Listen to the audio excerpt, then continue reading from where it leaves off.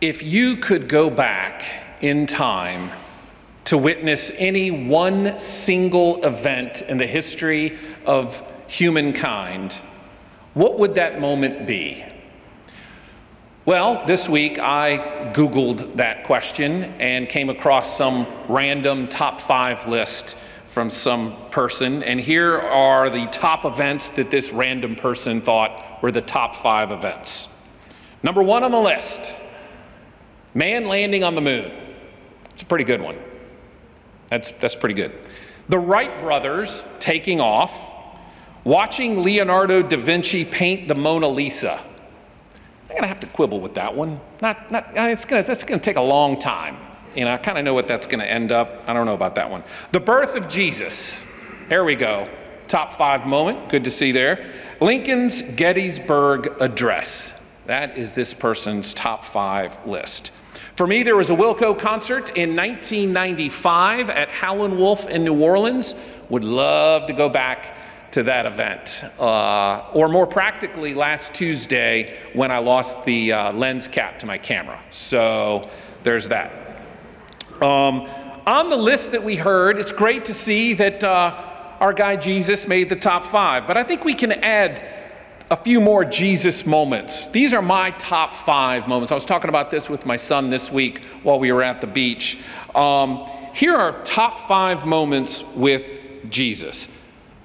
Number 1 on the list for me is the resurrection, right? I mean, just to be there right off to the side, to see the stone roll away, it doesn't get, not so much with the crucifixion, but the resurrection, pretty good stuff there. Jesus visiting the temple for the first time, that's a good one. Feeding of the 5,000.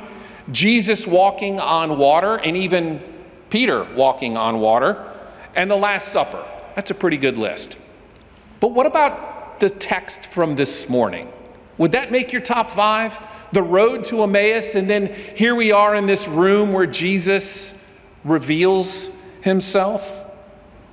Might not sound fun on a surface level. That was probably a long walk and some uncomfortable shoes, probably no shoes. But did you catch how the greatest Sunday school lesson in the history of Sunday school lessons was given by Jesus? Cleopas never wrote it down, so I mean, that's terrible. And beginning with Moses and all the prophets, he explained to them what was said in all the scriptures concerning himself. Imagine eavesdropping on that conversation.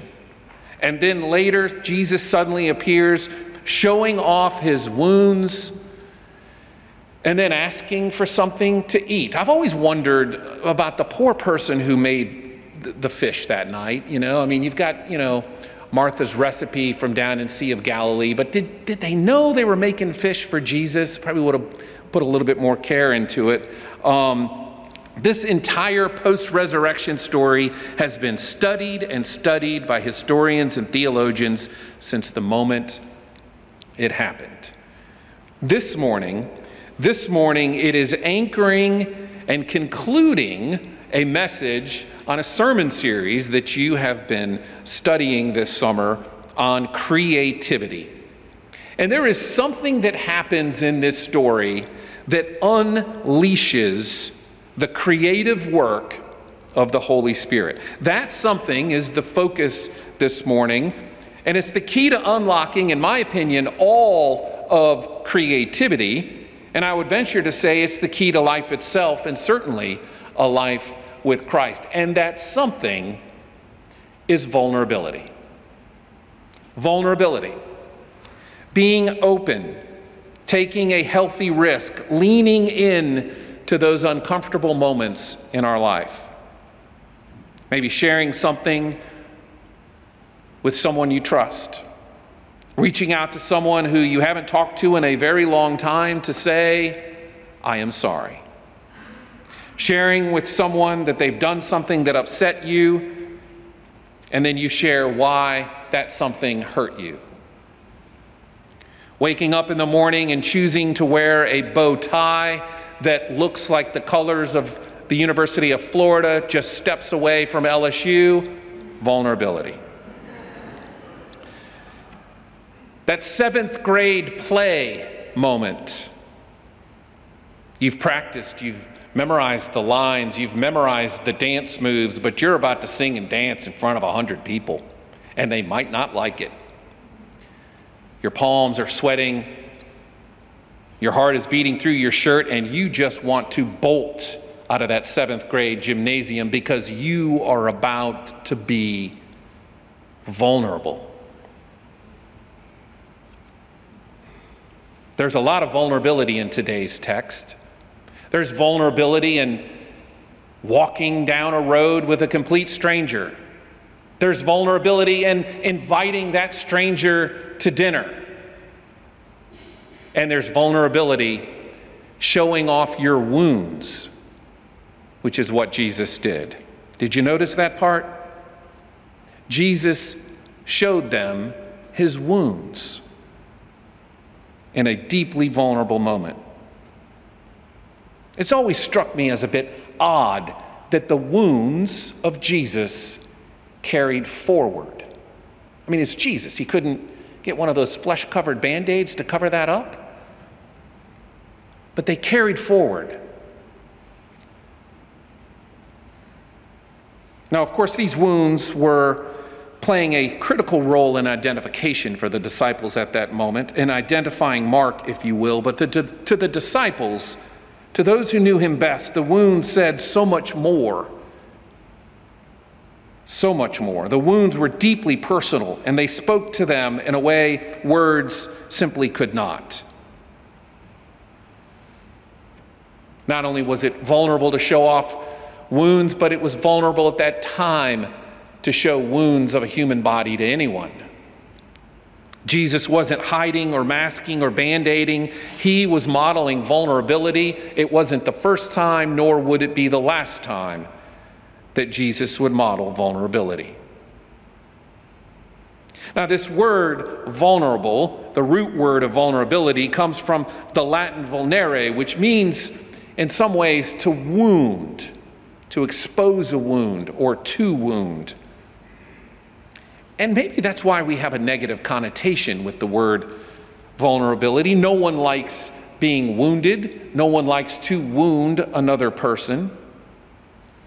But if we realize that we as humans are already wounded, then we also have an opportunity to heal because we are vulnerable. Vulnerability is thus the first step in healing, and it's the first step in creating. Some of our best creative work comes from embracing, not hiding, our vulnerabilities. Take, for instance, the work of Charles Schulz. You know Charles Schulz, the writer of the Peanuts cartoon, Lucy, Charlie Brown, Snoopy. We all know Peanuts.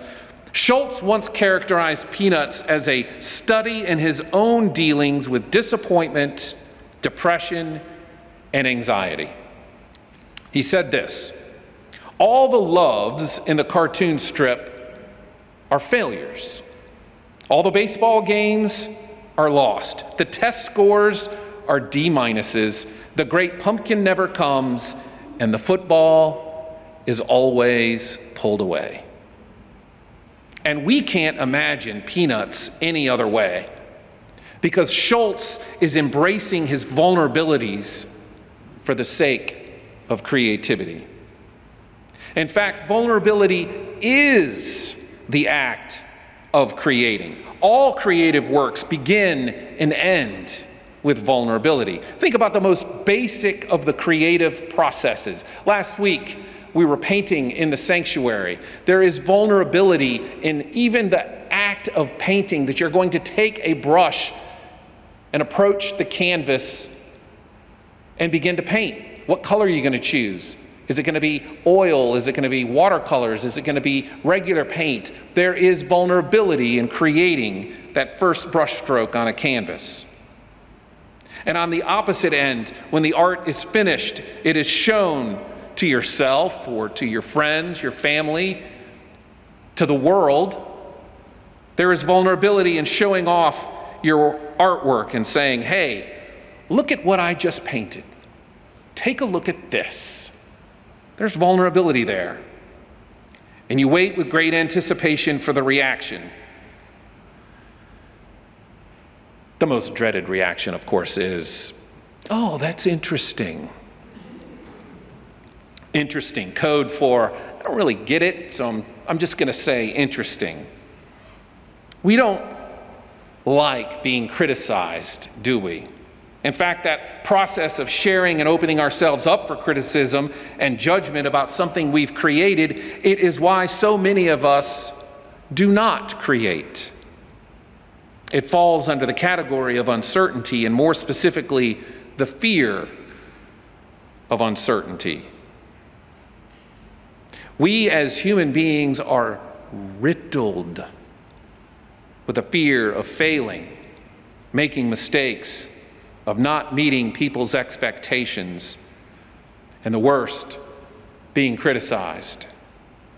This fear prevents us from producing work in our most creative form. Think about it. The most creative form that we have ever been in our entire lives is when we were kids. When we were kids. Finger painting, Lego building, forts made out of cardboard boxes, no fear of people's expectations, and we certainly didn't mind criticism, because when you're 3 years old and someone criticizes you, you can't understand anything they're saying to begin with. Picasso said it so plainly, every child is an artist. The problem is how to remain an artist once we grow up. Instead, as adults, we begin to fear the thing that we are called on to create.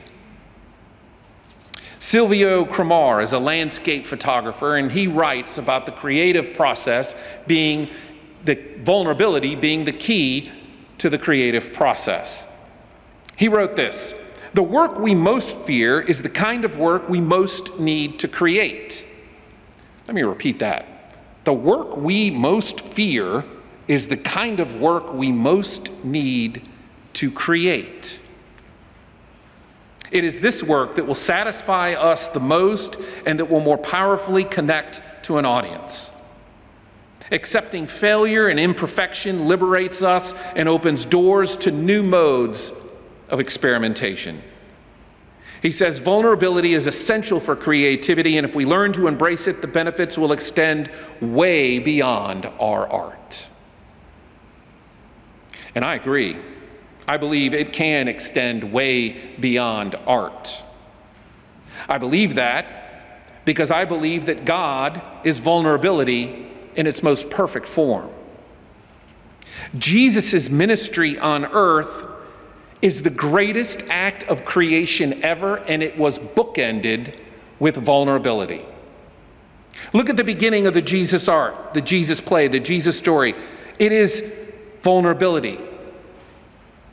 The art begins with Jesus, God, arriving on earth as a vulnerable infant in a cattle trough, in the margins of society, born in an obscure village, growing up in another obscure village, and never traveling more than 200 miles away from where he grew up.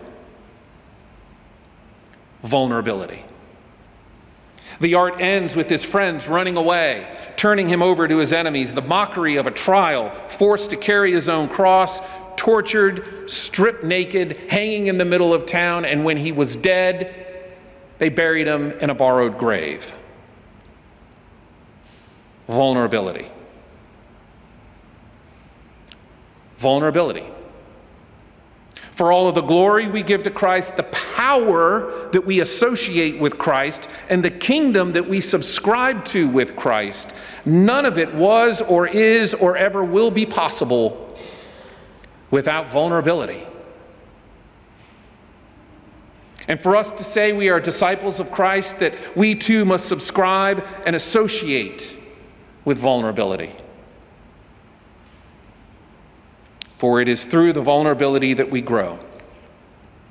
It is through vulnerability that we grow, not through resistance, not through certainty, not through having all of the answers in life, not through fortitude or even strength, It is, my friends, vulnerability that is the kingdom of God. Our vulnerability in the creative process is the best path to finding a higher sense of calling. And our vulnerability is the best path to finding a clearer picture of who God is and how God is working in our lives. So, guest preacher man, what does vulnerability look like in our spiritual lives? A good question. Dr. Mark Baker is the author of Jesus, the Greatest Therapist Who Ever Lived, and he wrote this: Jesus taught a lot about love and joy, but he never taught his followers to avoid pain. To Jesus, vulnerability was certainly not a weakness, but was actually a sign of spiritual strength. Now, being vulnerable requires a safe space. It requires trust. I have news for you. If you leave here today and go to Walmart and try to be vulnerable with the guy in the produce aisle, it's going to be a little awkward. But that's why we have small groups. It's why we have Christian community. This church, like so many others, consistently strives for ways to foster genuine relationships with one another. Genuine relationships that dig us to continually go deeper and deeper and deeper. That lead to vulnerability and healing. Friends, it is with others that we realize that all of this garbage that we are carrying, not only is it heavy, not only is it burdensome, but could it be that this is for someone else? Could it be that your garbage is the garbage that someone else needs to hear about on their own road to Emmaus?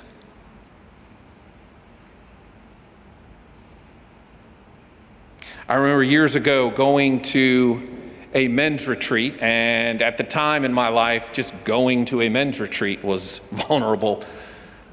And I remember sitting in some conference room, and the leader of the men's retreat handed out oranges to everyone. And so we've got this orange. We're waiting for direction on what to do with the orange. And I remember the leader of this retreat asking us, what is the heart of this orange? What is it that gives this orange its life? What is the most important part of this orange? And the answer, of course, is the seed. The seed that was so protected by the fruit and the outer covering. And he said, we've got to get to the seed. So get to it. And so there we are in this conference room, peeling away an orange.